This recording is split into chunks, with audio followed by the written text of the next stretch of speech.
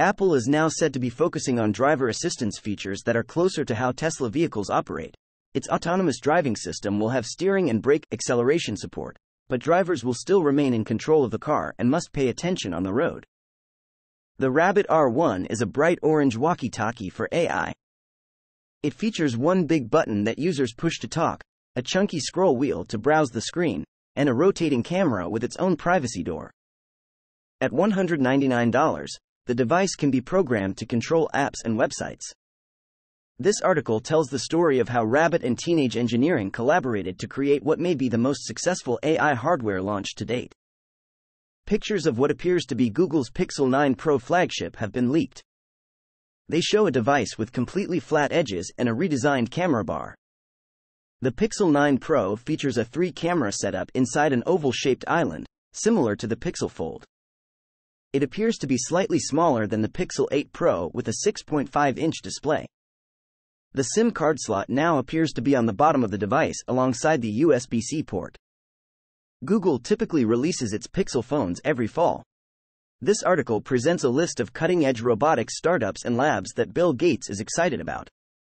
The last year has seen advancements in artificial intelligence that have resulted in programs that can create, calculate, process, understand, decide, recognize patterns, and learn in ways that resemble how humans learn.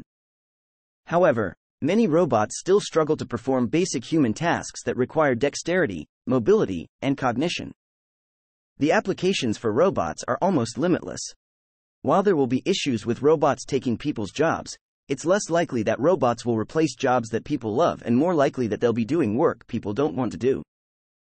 A modular scale is a mathematical rule that can be used to create intentional and harmonious topography sizing.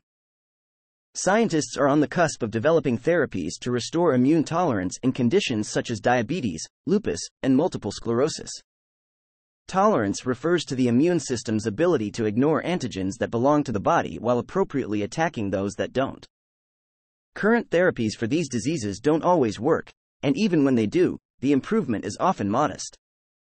Results from studies are starting to show that it is possible to create curative treatments for these diseases. This article looks at several approaches that scientists are looking at to make those treatments a reality. TypeSpec is a language for describing cloud service APIs and generating other API description languages, client and service code, documentation, and other assets. It provides highly extensible core language primitives that can describe API shapes common among REST, OpenAPI, GraphQL, gRPC, and other protocols. TypeSpec can create reusable patterns that establish guardrails for API designers and make it easy to follow best practices. A playground is available for trying TypeSpec without installing anything. This book aims to help developers kickstart their journey to more efficient and error-free coding. It shares essential insights and best practices in web development. The book addresses common challenges, simplifies best practices, and teaches developers how to create readable, maintainable, and scalable code. The tips contained within will help developers collaborate with each other and become more efficient.